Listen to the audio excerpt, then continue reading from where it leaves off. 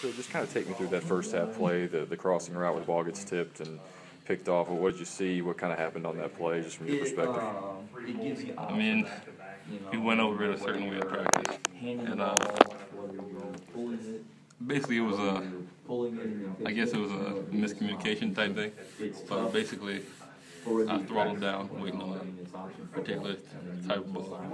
But I got a different type of ball, so I wasn't really expecting that one because we went over it in practice and whatnot. But that stuff happens. Yeah. Yeah.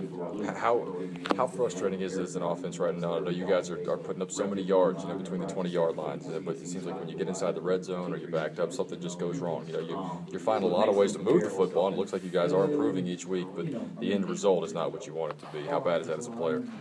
I mean, this week we did pretty well in the red zone. When we got there, we were 100%. So, but I mean, from week to week, it's something. Yeah, but yeah, it's kind of frustrating.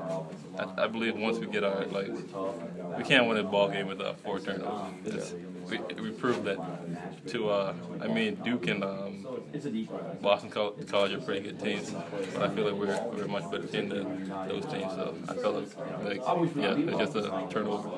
Not to harp too much on that one play, but the one where you did deflect it and was intercepted, is that the kind of thing that sometimes you feel, I don't know whether Logan maybe put tue much behind it, or is it just not exactly where you thought it would be? Or do you ever feel like he puts too much zip on the passes on maybe a short pass like that?